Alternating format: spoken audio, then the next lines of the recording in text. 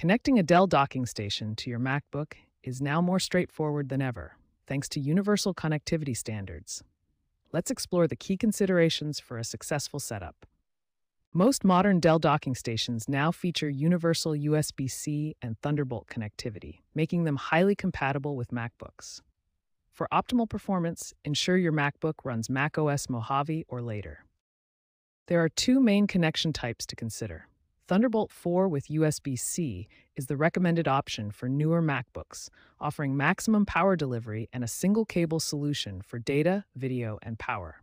Standard USB-C connections work with all modern MacBooks, but may require a separate power adapter and are limited to USB 3.2 speeds, which could impact performance with high-bandwidth devices. This chart illustrates the performance differences between USB versions.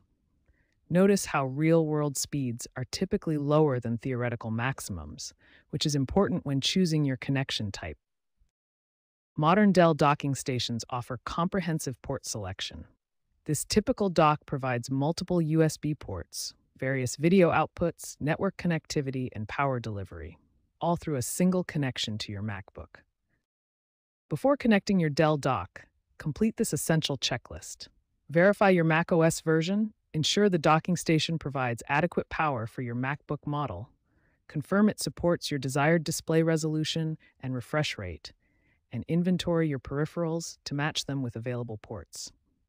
Following these key considerations will ensure a smooth connection experience and optimal performance from your Dell docking station with your MacBook.